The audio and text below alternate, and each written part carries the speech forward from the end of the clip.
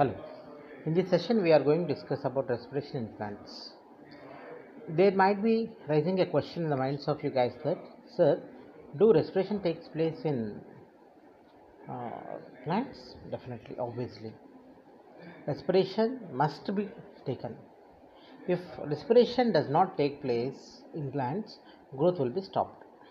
So, what is the relation between the growth and the respiration?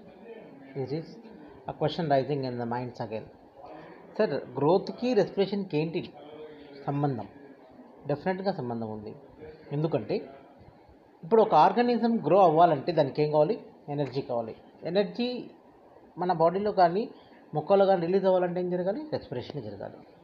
Okay, so already we discussed that plants are preparing the food materials and storing their food materials in different parts of the plant body. Okay, so the food which is preparing by the plants, we cannot utilize the total food prepared by the plants.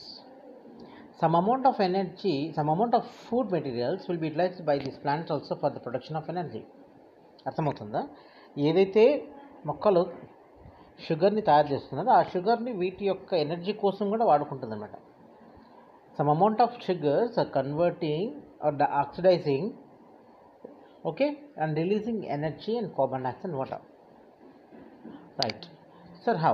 In the earlier class we have discussed about the TS of leaf, which has given a clear-cut idea to you guys that how exchange of gases takes place. Here exchange of gases takes place through small pores that are situated on the lower epidermis of a plant. Okay, those are called as the stomata. What do you say? Stomata. Stomata are also called as air pores. The name itself clearly giving the idea that the pores through which the air is passing in and out. Okay, here stomata are useful for the plant to allow the exchange of gases, to allow aeration. It means it is allowing carbon dioxide from outside to inside for the production of carbohydrates in the photosynthesis. After that, at the time of respiration, what is happening? It's a general formula, once for all. So oxygen should be taken and carbon dioxide should be released. So when will happen all this? Right, this all will be happen during the night times.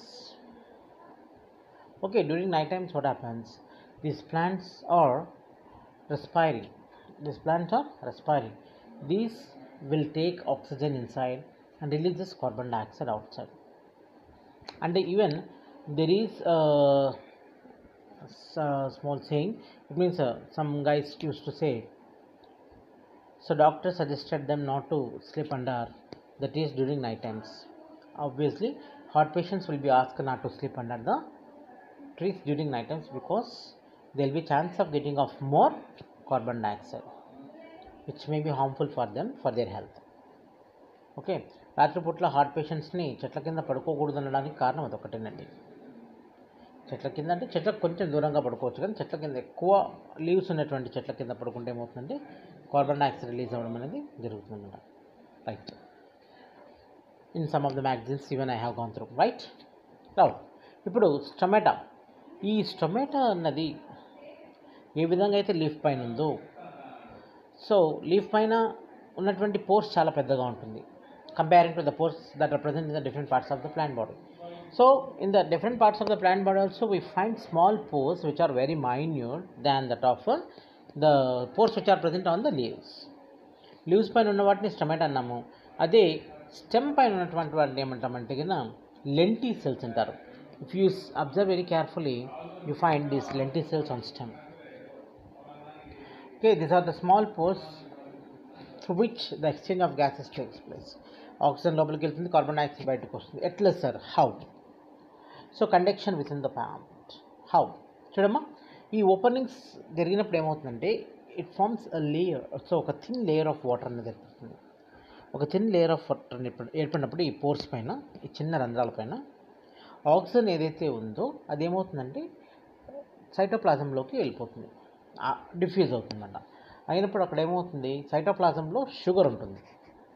Sugar molecules which are present in the cytoplasm get oxidized with this oxygen which is coming from the pores. Okay, so what happens? This sugar molecules get oxidized and releases the carbon dioxide and water. So this carbon dioxide will be expelled outside this through the same pores, either maybe a stomata or a lenticel. So ఈ విధంగా మొక్కలో exchange of gases అనేది జరుగుతుంది. లీవ్స్లో stomata, next stem portion lenticels. All of you do remember lenticels are playing very important role. All of you please take down once again. I am telling you. So name the pores that are very much helpful for the exchange of gases in the case of leaves. Stomata. Stomata are being protected by God cells. Already I told that. God cells. Okay, God cells. And I also asked a question to you guys that name the cells which are surrounding the God cells and protecting the God cells. Subsidiary cells. Subsidiary cells. Okay. Here, name the pores that present on the stem portion which are similar to stomata and helpful for the exchange of gases in the case of the plants. Lenticels. What are those called as the lenticels? Got my point? Right. Here, the oxygen and carbon dioxide are get exchanged by a process called as a diffusion. By process called diffusion. What is that method called as the diffusion?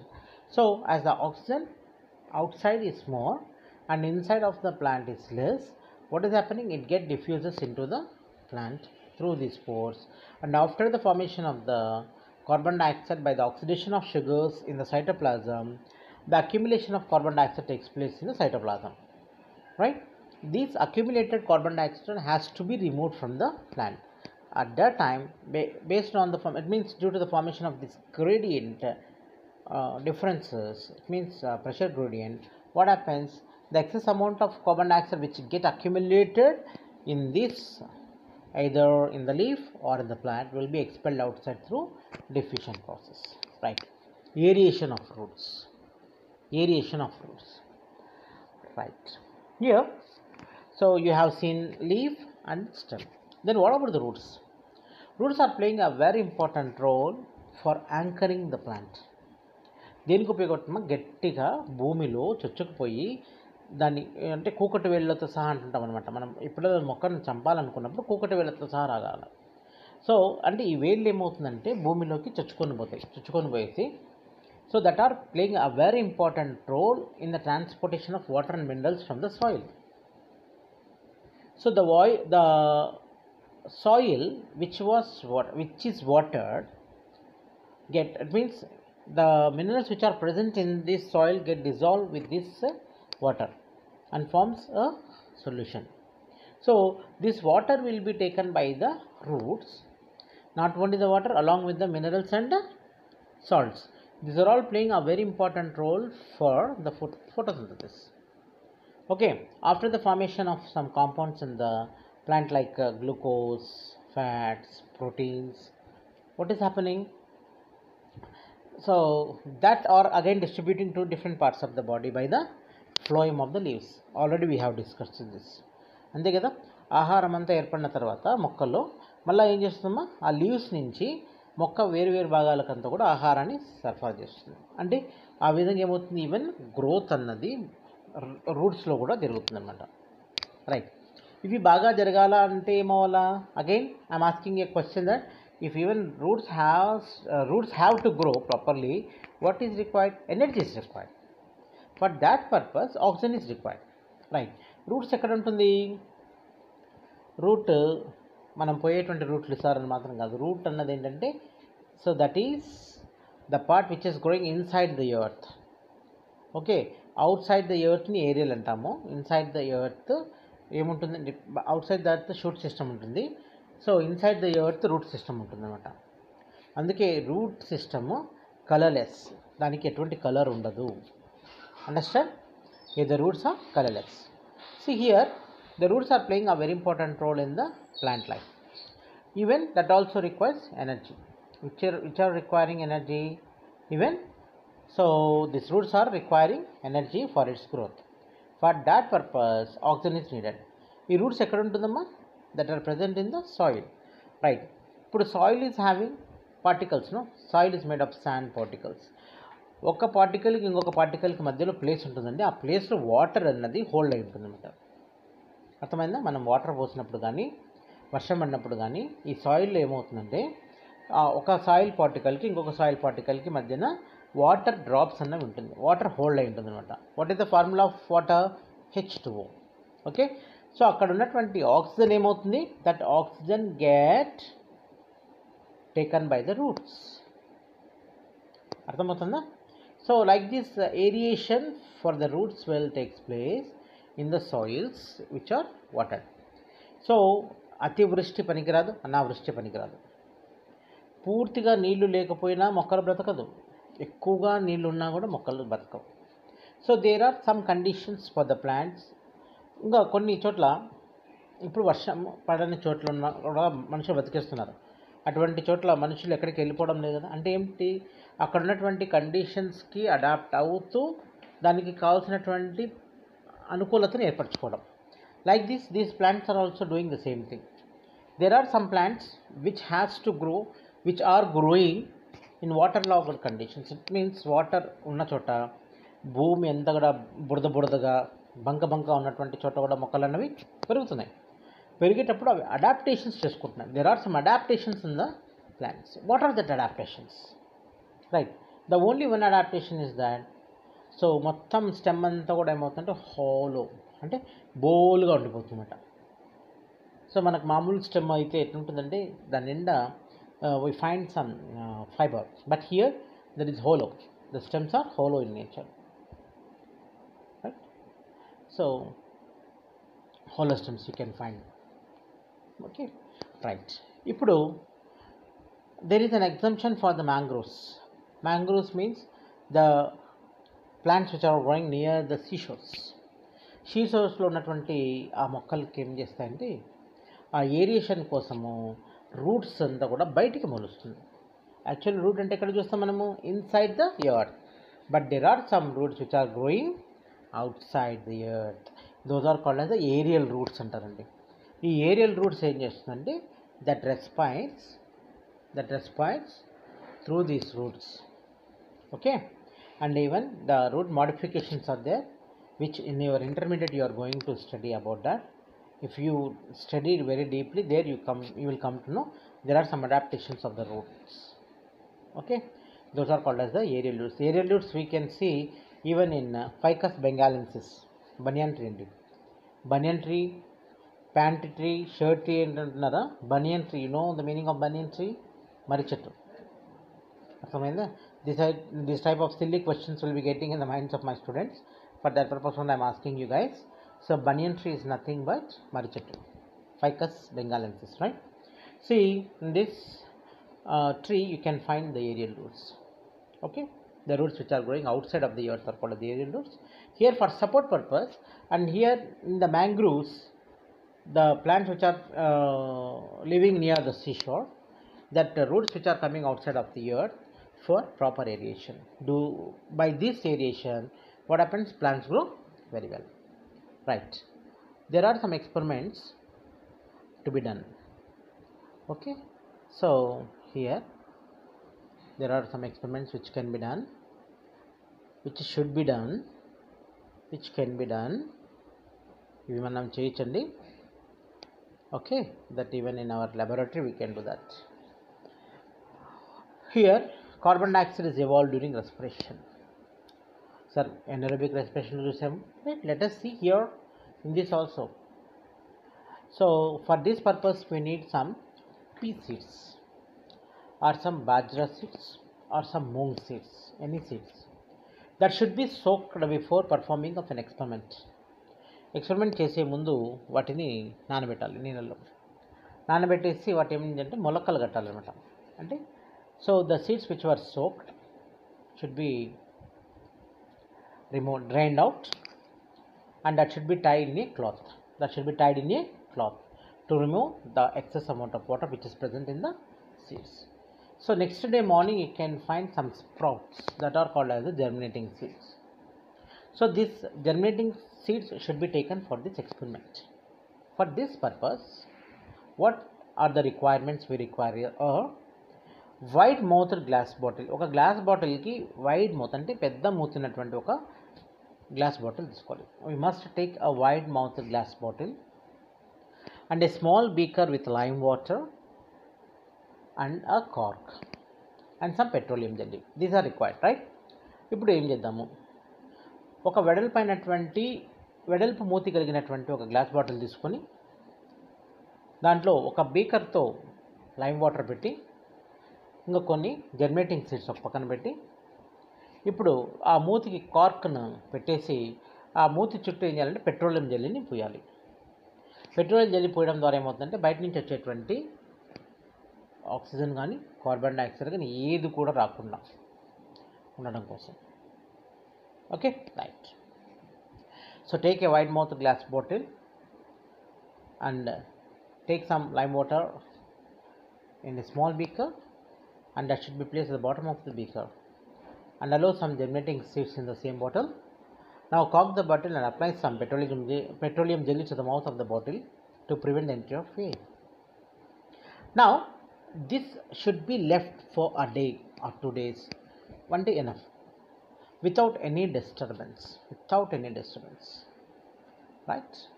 See, after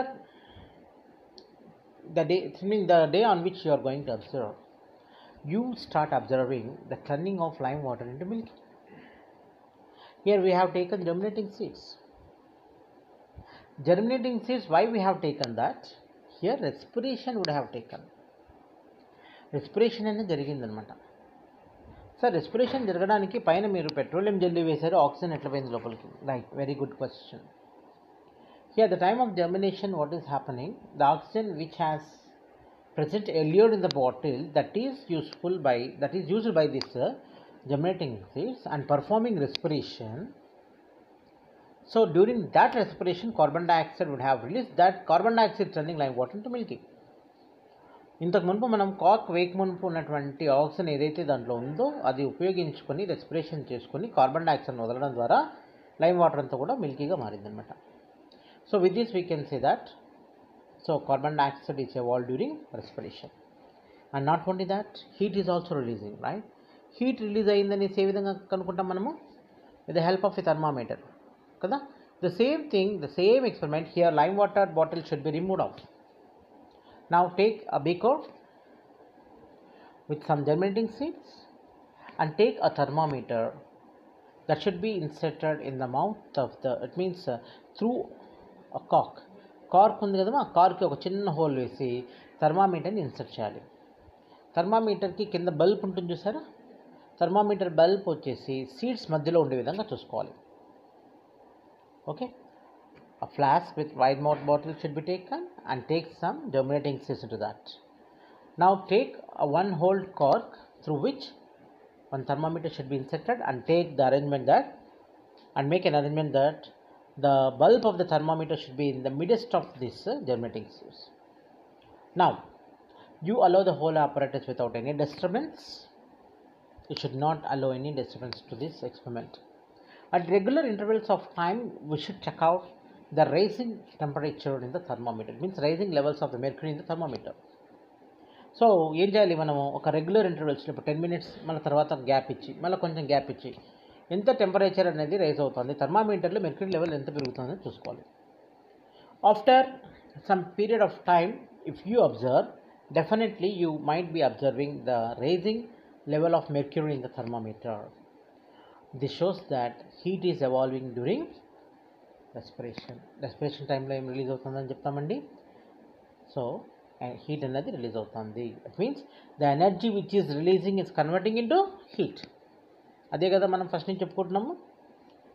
so with all this I can say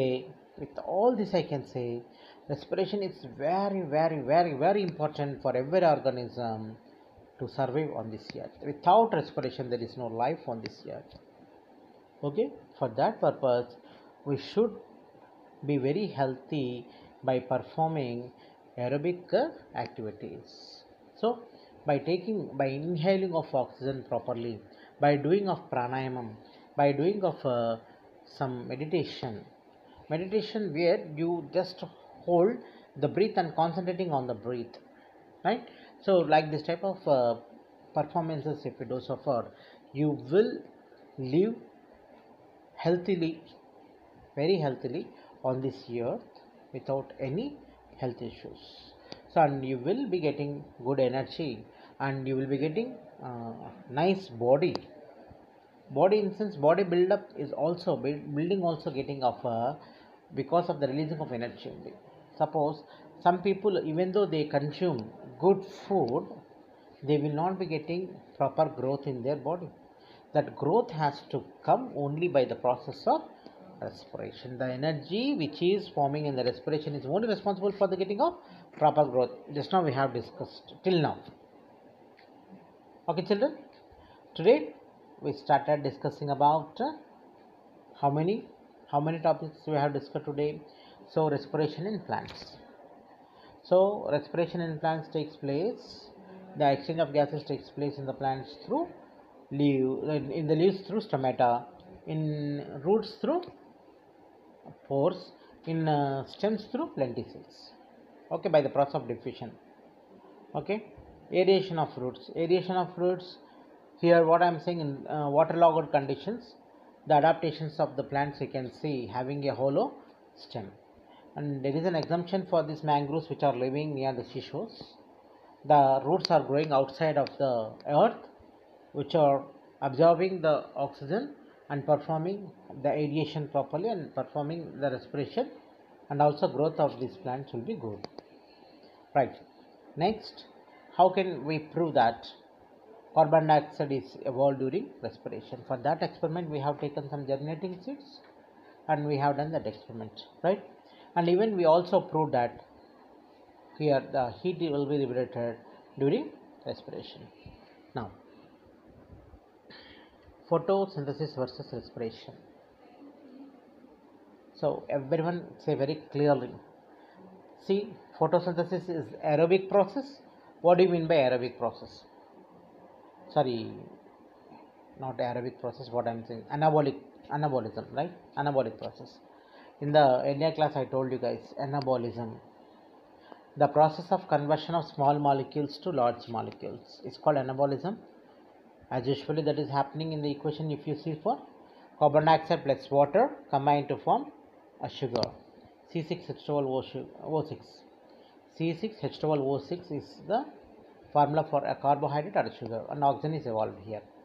Okay, this is a complex compound which is formed from small compounds like carbon dioxide and water. Hence, it is a anabolic process.